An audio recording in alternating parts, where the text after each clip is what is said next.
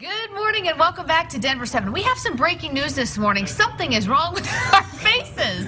Yeah, you know how your mom told you if you made funny faces, they would stick? Well, apparently it's stuck on each other, and we don't know how to get out of this. So can someone please help us? If you're watching at home, please let us know what we can do to fix this.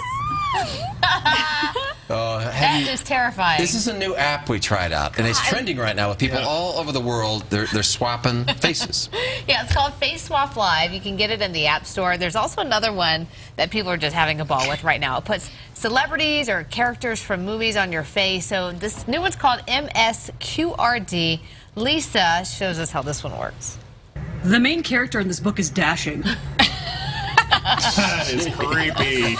Oh, man. Oh, goodness gracious. It's amazing, though. It is, and it follows your mouth. I mean, to the T. You can even turn your head, and it keeps it on. You'd think if you moved like this, but it stays pretty true. Yeah. So we'll share more funny videos on our Twitter accounts all morning long. Believe me, once you download these apps, you won't get any work done today. No. Nope. Eric Lufer did one with Donald Trump's face this morning on his Facebook page. So funny. There's also an old man and an old woman, and then you put it on. They go, oh my gosh, is this what I'm going to look like?